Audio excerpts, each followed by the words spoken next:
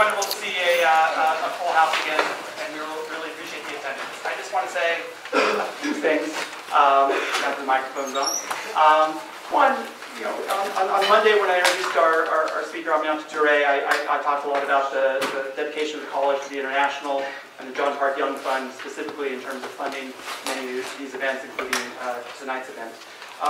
But this event, or this week's event, I should say, is also a celebration of 25 years of a very special program, the Oxy at the UN program, which is a program that sent 350 students over the course of 25 years to really remarkable internships. Where just in the last year, we had students representing the Honduras in the General Assembly when Obama was giving a talk. We had Rebecca Stewart negotiating on behalf of the United Kingdom, the Third Committee. We had the previous year a student directing PSAs on behalf of the UN, and directing George Clooney and Charlize Theron and other people like that. So really substantial internships that have really, I think, been transformative experiences for 99.9% of the students who have been part of this program. And it's clearly a crown jewel of Occidental College. It's clearly a crown jewel of the DVA program. And this is really a week to celebrate that, and in 25 years of a remarkable program that doesn't have its parallel in any other college in the United States. And specifically, there are two people I want to acknowledge who have been with this program over the last number of years who have been wonderful. First is Professor Jacques Fomeron, who has a very distinguished history working with the United Nations, both at an academic level as well as with various economic and social agencies. And I know he's extraordinarily well loved by the students who have worked with him, so I just wanted to publicly acknowledge Professor Fomeron.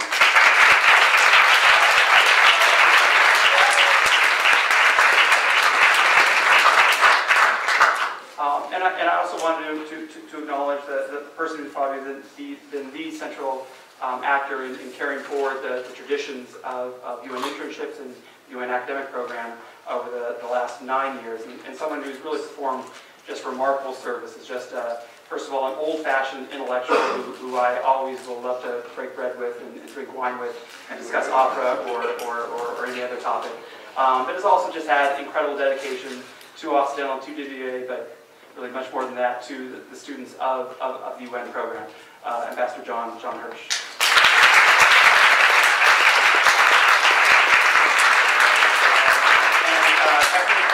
The students did want to make a brief presentation to you, if they possibly could, Ambassador Hirsch. We just wanted to present these flowers, I hope you can all hear me without the microphone, to both of you, and especially to Ambassador Hirsch just for running the program for us, because we could not have done it without them. They are not only our professors, but they help place us in the internships and really help guide us throughout the semester in New York and at the UN. So a huge round of applause and thanks, and much appreciation to both of you.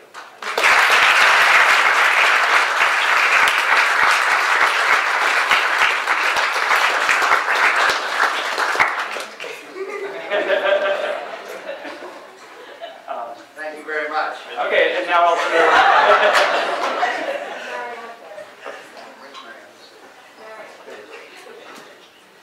and let me turn the microphone over to Ambassador Hirsch now to introduce our guest speaker.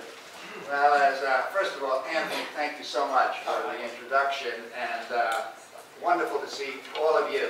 And I'd like to very briefly say that the Occidental College at the UN program, 25 years old, is only possible thanks to the work of the college here, and especially the Department of Diplomacy and World Affairs. And we've got Anthony Chase as the chairman now, Laura Hebert is with us, Jane Jacquette, my wonderful friend, who was the chairperson of the department before, Derek Shearer, David Axine, who've been the dean here.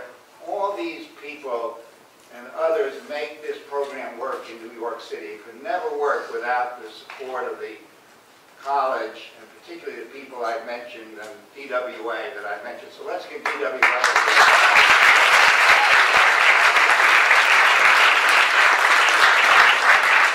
And of course, we have two wonderful women with us here today, Marianta, Jacques' wife, and Rita, my wife. And many years ago, when I was at the U.S. mission to the UN and got up there, I forget the number 2, and his wife got up and she said, behind every great man is a great behind.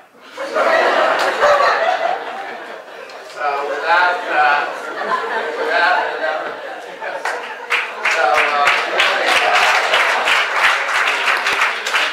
Marianta and Rita, I don't think that Jacques or I would really be here this afternoon the way we are. This is actually part 2 of this celebration of 25 years of the Occidental College at the UN program. We had the first half in New York City in the fall, and the whole class here, the 25th anniversary class, is here in the first couple of rows, and wonderful group of students, and there are a number of other students here who were in the program in preceding years, and I'm just so grateful that all of you have come here this afternoon, and all of you who are thinking of coming to the program in the future. I hope you will apply to the program, and we're all committed, Professor Chase, President Veach, the whole faculty here, to keeping this program strong and vital, and that's our goal. Well, we're very privileged to have today as our keynote speaker the secret third member of the Occidental College at the UN program. Unpaid, unremunerated, but very much in our minds and hearts over all these years, which is Professor Thomas Weiss, who is a professor at City University of New York, professor of political science. He runs the Bunche Center there, which is one of the major think tanks in New York City. Tom was also at Brown University before that. He has a doctorate from Princeton. He went to Harvard before that. He has an incredible academic background. He also worked with the UN, the United Nations, in many places, in Namibia, with UNCTAD, the Commission for Trade and Development. He actually was, as I learned rereading this, at the International Peace Academy for a number of years, where I subsequently followed his track, tried to follow his track. Tom, above all, is a great scholar of the United Nations. He has written, you'll find it hard to believe, but it's true, 40 books, as well as an incredible number of articles. No person is really more understanding of the dynamics of the UN, not only what it's done or is trying to do, but how it deals with these challenges than Tom. And the reason I've called you our secret faculty is because we've used your books over and over again. And Jacques has used your newest book, Global Governance in the UN, so I think you all had a chance to read that. I used this wonderful little book, What's Wrong with the UN and How to Fix It. And so they've all come up with some ideas that you offered up in the first instance. Then we had the United Nations of Changing World Politics, now in its 6th edition. So I was always impressed every time I saw 5th, 4th edition, 5th edition, 6th edition. My God, this guy's rethinking things, you know, instead of just sort of putting it down once and leaving it there. So it's really a great privilege and pleasure to have you with us, Tom. And Tom is going to speak on the topic, why UN ideas and goal setting matters. They're part of the UN Intellectual History Project. Let's give him a big hand.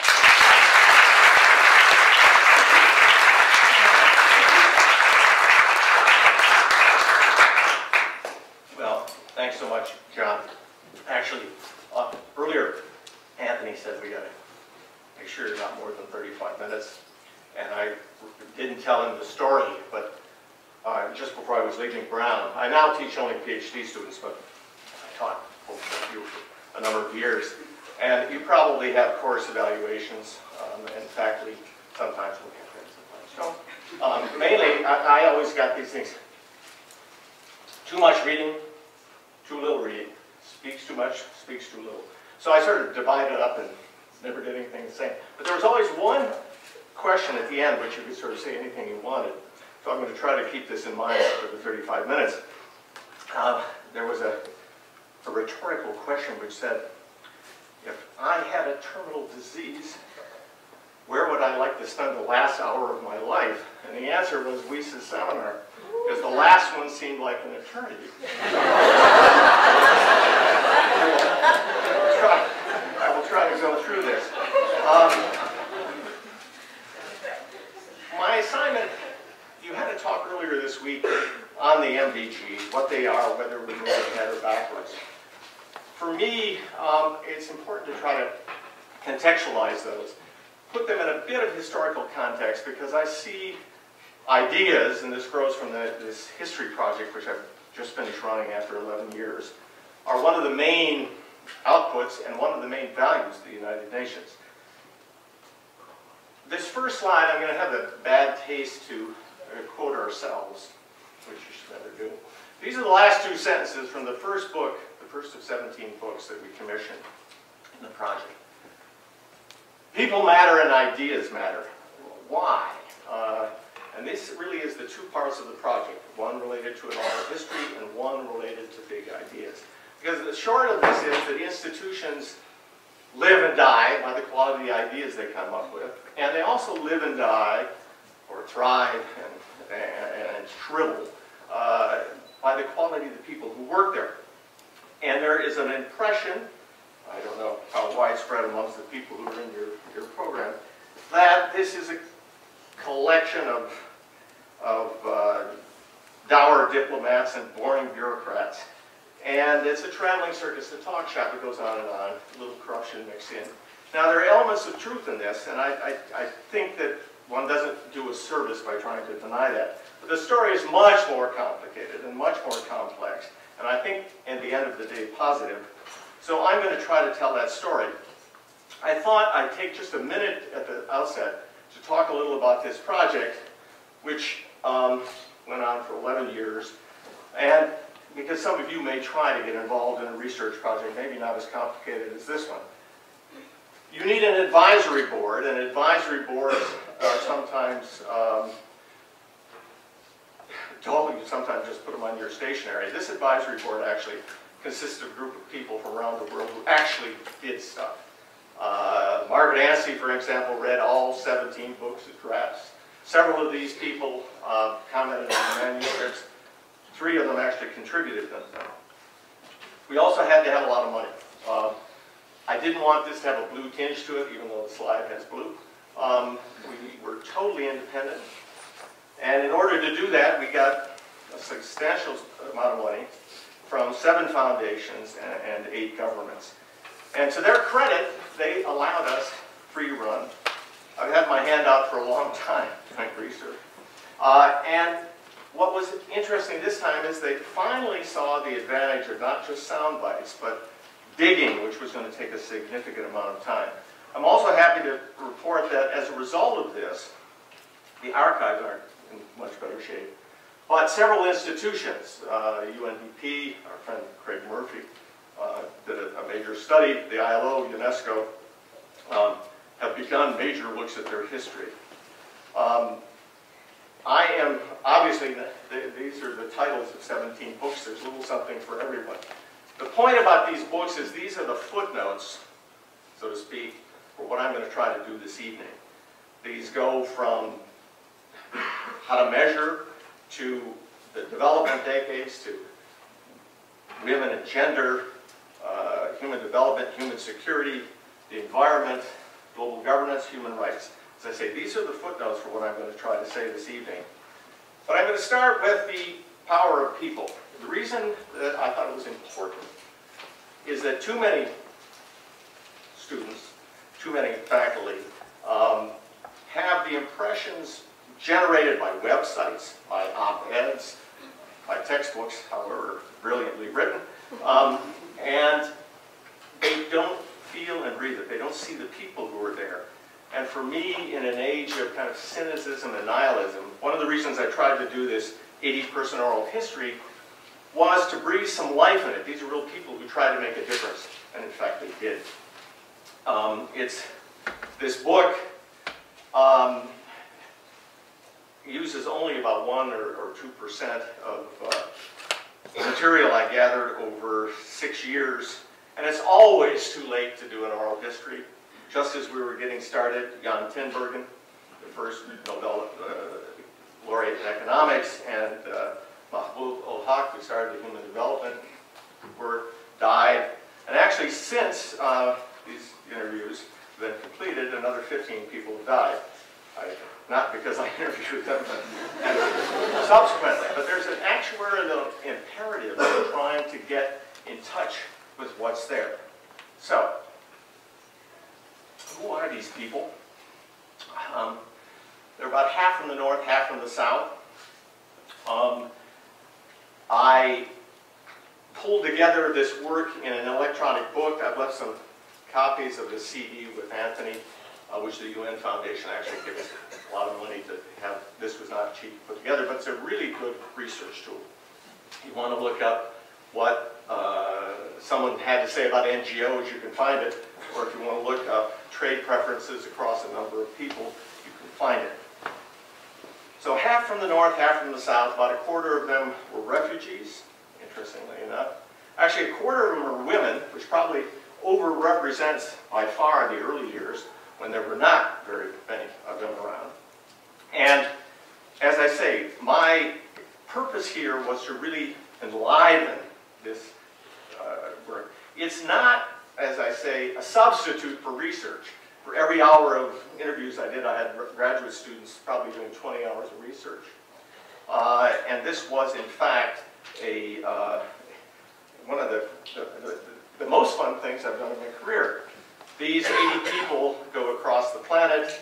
They include all the secretaries general, obviously. The first black African who headed a UNDP office, Bernard Sincero.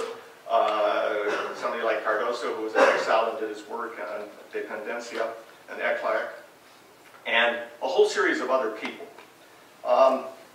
As I said, one of the reasons that I did this is because, and this is what the Secretary General said when we launched this volume, it's essential that the UN continues its role as a powerhouse for ideas. We began this project because, for me, human progress reflects ideas, and it was the proposition here was that this may have been the UN singular accomplishment. So, after this work, and you're going to see this slide again this evening, based on these oral histories, based on the books, we think it's really critical, and this will lead to the MDGs later in the talk. There are 4 reasons why big ideas matter, and little ideas matter. We saw this in Tunisia and Egypt recently, but in the UN context, we think ideas are important because they change the way we talk about issues. It's really critical how you frame them. They help redefine priorities, how states and non-states decide what's important. They help setting agendas, so that's reason number 2. Ideas help people mobilize in unusual coalitions, states, non-states, like-minded states, unlike-minded states, in ways that we haven't seen before. And finally, ideas take an institutional form. To use the jargon, they get embedded in institutions, and people and money are devoted to working for them. Well, what does this mean, actually, if you're not a political scientist working on this? Well, it's pretty simple. If you're thinking about development, and what development means is bricks and mortar and GDP per capita, or you're thinking about human development and you're thinking about girls' education and freedom from want in various ways and the quality of the environment, that's really a very different business. Or security, bombs and bullets versus empowerment of people. So it's very important which ideas you use. Setting agendas for action, particularly when ideas clash, which is a lot of the time. Something I've had a lot to do with recently in my research, the responsibility to protect. How do you put together the notion of a respect for state sovereignty and a respect for the most basic human right of life? Or what do you do with development? What do you mean by sustainable development? There's an imperative to growth. There's also an imperative to protect the planet. So these ideas are important in terms of setting agendas. Obviously, this is a necessary but insufficient step. You only have to point to Darfur or Cancun to see that you need more than ideas, but it's a critical first step in our view. Third, coalitions. If you think about how the International Criminal Court was put together, if you think about the Landmines Treaty, if you think about the various women's conferences, this pulls together states and non-states in a way that was not possible before these ideas were put forward. And finally, as I said, ideas matter because institutions, governmental ones, intergovernmental ones, non-governmental ones, devote resources and people to them. I think the best term to use for this is there's an idea has clout once there's a critical mass. So if you look back to the history of the environment, before 1972, there were virtually no ministries of the environment. There were very few non-governmental institutions devoted to this. And the intergovernmental ones didn't have focuses anywhere in their bureaucracy on the environment. Similarly with peace building, after the messes of the 1990s, we now have a peace building commission, which is not the answer to all of our prayers, but it's an institutional representation that an idea and a problem need to take institutional form. During these oral histories, I'm just going to take a couple of people. Stefan Hessel, who actually, you guys probably don't watch François Truffaut, but there was a film called Jules et Jean, in which there was a ménage à trois. Well, Stefan Hessel is the product of this, but he also was the ambassador in Geneva at the OECD in New York. And when we talk to him about the importance of ideas, here's what he tells you. It is, the way people talk about these is critically important. And in his view, we need a strategy. We need a universal declaration. And it's important to carry forward hopes and potential.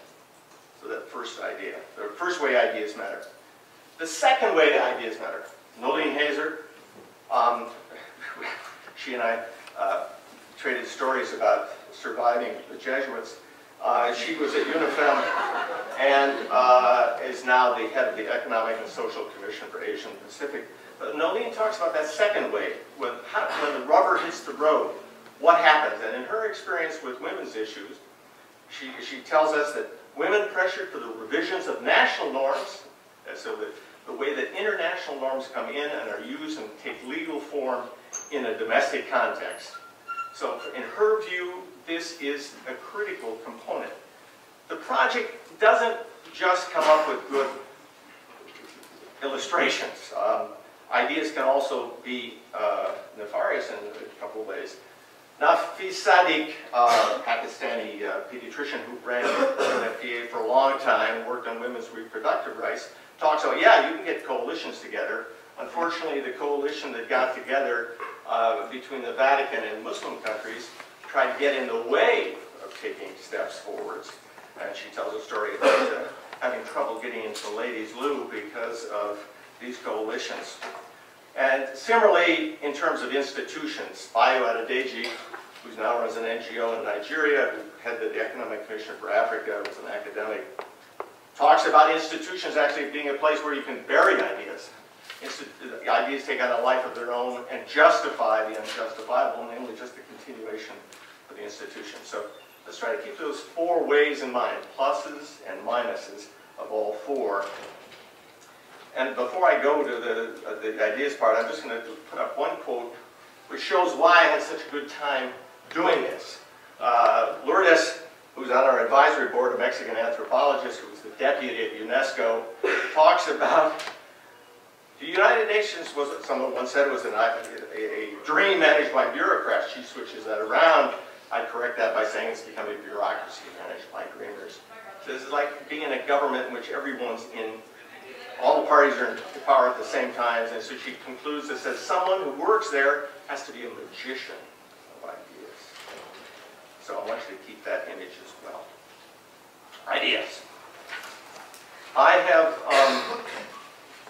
in this book, the one which is the last book in the series, which tries to pull together the findings from the other 16, which Richard Jolly, Louis Emery, and I did. It came out in 2009.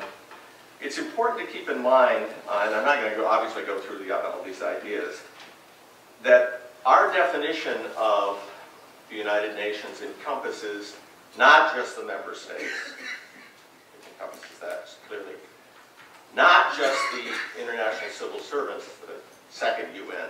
It also encompasses something we call the third UN, which is experts, commissioners, NGOs, individual academics who care about the issues and push to change them. It also is important that when we say UN ideas, we're not arguing over who came up with these ideas. What we're saying is that the UN provided an important value added. Margaret Anstey gave us a alliterative framework. She says, you know, sometimes it's the source of the idea, but sometimes it's a fount, and it's just a baptismal ceremony in which you're approving ideas. Sometimes the UN finances it. Sometimes there's a fanfare and just sort of publicizes it, and sometimes it's a place to bury it for the funeral.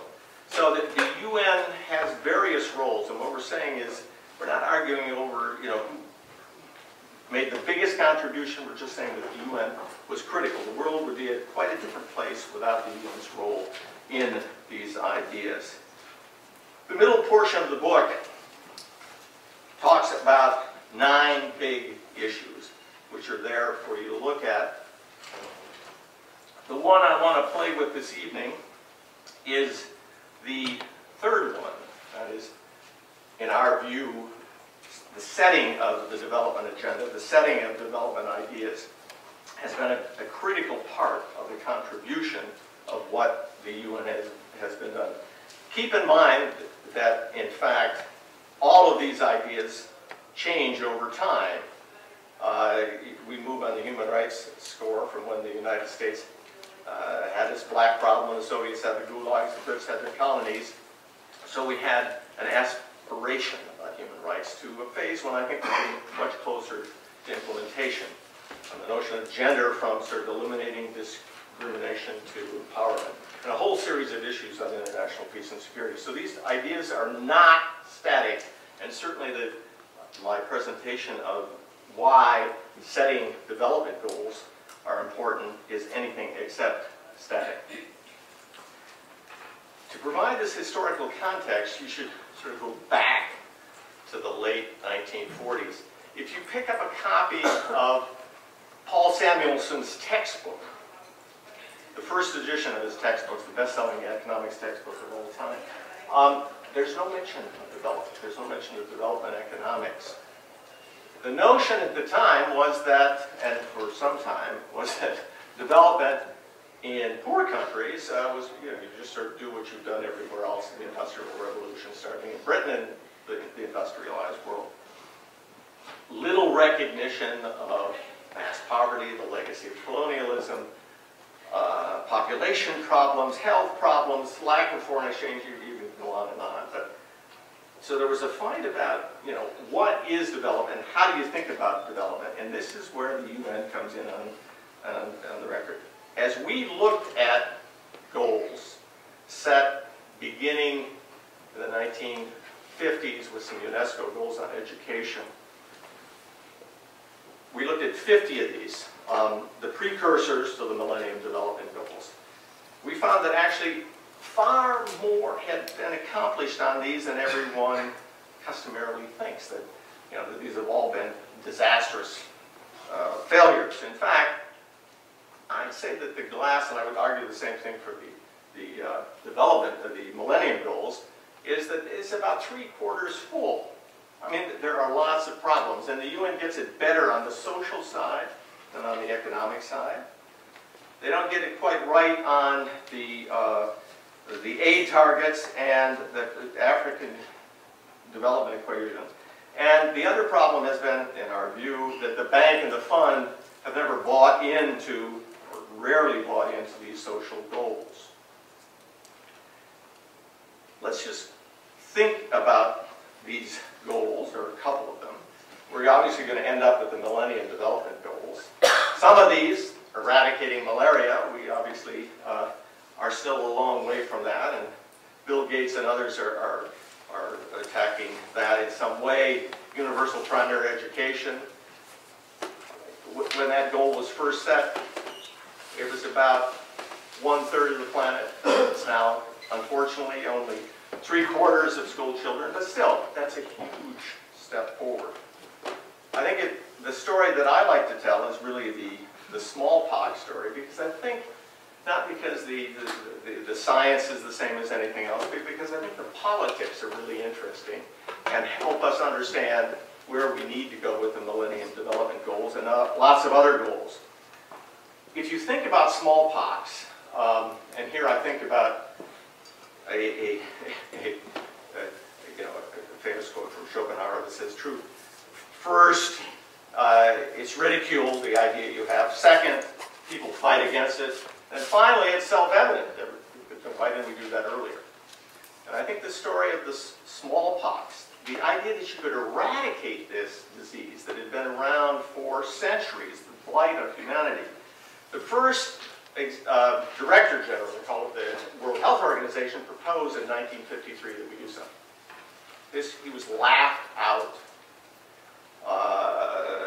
The politics were wrong. In particular, the Soviet Union was totally dead set against this. We fast forward just a little bit, not 1953, but 1958. The Soviets had problems in the southern part of the then Soviet Union. Other people said, well, you know, maybe it's about time to do something. So the Soviets had made a proposal in 1958 to do something again. Unfortunately, the donors didn't put any money behind it. But in not too distant future, 1967, an effort was finally made and funded. It started with 30 countries where the disease was endemic. Vaccinations occurred. Within 3 years, one went from that to just intervening with flying teams of doctors when something broke out. And by 1975, there were actually only 3 countries with teeny percentages: India, Bangladesh, and Ethiopia. And then by 1977, the last case of an Ethiopian nomad was found in Somalia. And that was the end of the story. So my question is, this now saves several, I mean, if you, in today's dollars, if you thought about how much inoculation you would have to do, we're thinking about $8 to $10 billion a year savings. The cost in today's dollars, the program from 67 to 77 was actually $300 million. The cost of 3 fighter planes at that time. So the question is, could we apply any of this logic to our next task? The Millennium Development Goals. One of the things, are summits anything more than a photo op? Well, obviously they're a photo op. Here, 150 princes and potentates and presidents and prime ministers wanted to have their photos taken. The G20 gets together, it's the same thing. It is a photo op. There's no, you can't deny it's a photo op. But is there something else? You heard earlier in the week about these 8 goals, the 18 targets. I'd like to make an argument that these are critically important in helping bureaucracies manage problems and taking steps forward. If we go to that,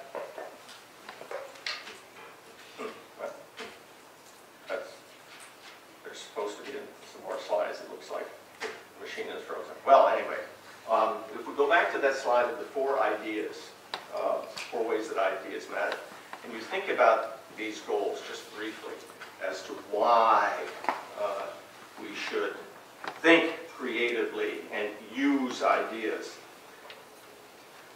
The first one, if you think about number 6, AIDS and malaria and other diseases, the way the AIDS epidemic has been reframed, including, by the way, the Security Council saying this is now a threat to international peace and security. You can argue about whether that's a sensible thing for the Security Council to do, but it does suggest that using an idea, and I've just come back from South Africa, where in fact you would have to say that it's a security threat when you see the statistics.